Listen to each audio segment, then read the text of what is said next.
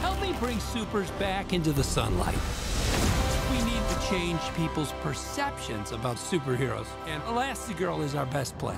Better than me? So Incredibles 2, brilliant film. Oh, thank you. Enjoyed it. Thank you. So despite it being 14 years since the original, how easy was it for you guys to maintain the same style and heart that the first one has? I actually think it was pretty easy. We felt confident in that style, and I loved the design of the characters from the first film. What's sort of different is that we were better able to realize what we wanted to the film to look like that long ago, and we got close, and we got closer than we ever should have been able to because we had an amazing crew on the first one. But now we're able to do it the way we were intending the first one to look. Yeah, the technology is so much better. It's more intuitive. It was easier to sculpt the characters so they matched the original sculpts, and to articulate them so that their movement, again, is more intuitive and matches what Brad's looking for.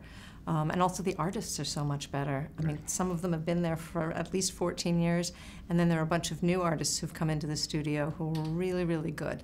And inspired by those people's works. That's right. You know. Hello? Hey, honey. How are the kids? Everything's great. Is she having adolescence? And Jack? He's in excellent health. I know that you're a big fan of sequels. There's some of your favorite films are sequels. I wouldn't say I'm a big fan. I would say that I would say that some of my favorite films are sequels, and yeah. What would you, we'll leave it at that. What do you guys think is a successful formula then for a second movie? I think a successful formula is no formula. I think that the more people try to break it down as if you're assembling widgets or making Twinkies, I think that the films suffer. And I think that people that throw all that stuff away and try to get away from corporate filmmaking and have it be more personal, I think the films are better. All of the best sequels have very strong visions that are not company visions.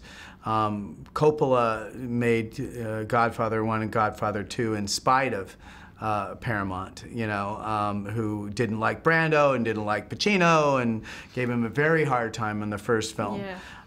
And George Lucas owned Empire Strikes Back, so he could do it any way he damn well wanted, and it's a wonderful sequel. So to me, the best sequels are the ones that are still have experimental spirit and take some risks. The second Alien film, done by James Cameron, has a brilliant story idea in it that is, to me, even more powerful than the first film.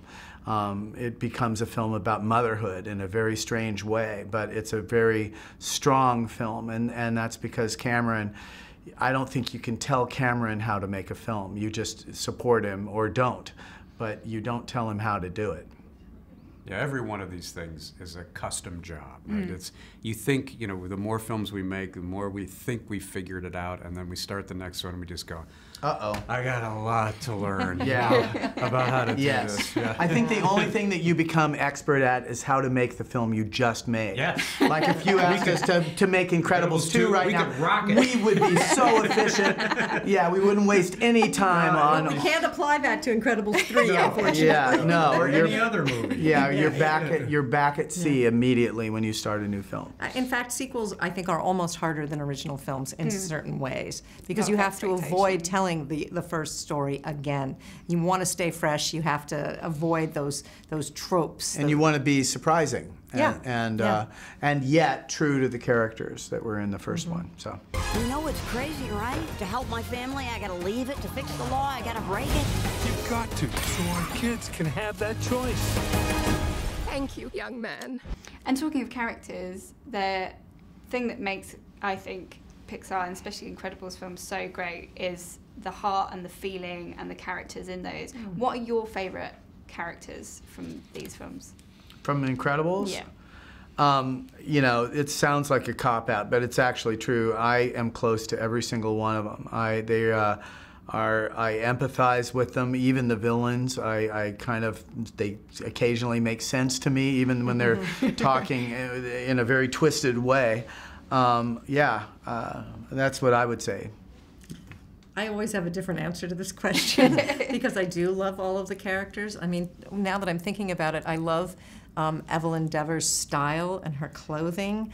I think she's super cool. There are a lot of us who've been lobbying to have a clothing line developed. Well, Bryn Imagiri, who did the costumes in the film, I actually think you could, if you made high-end versions of those, they would be amazing things to wear. So maybe we get some support for this idea. Yes. The Edna Mode collection, right? Yeah. And my favorite is Violet. I mean, I have 2 daughters, and I have a new granddaughter. And the time when they were teenagers, my daughters, was a favorite time in my life, and she reminds me of That was during the first Incredibles. First actually. Incredibles, yeah. So, She's and my she's granddaughter's name is Violet. Oh, okay. Makes sense. Yeah.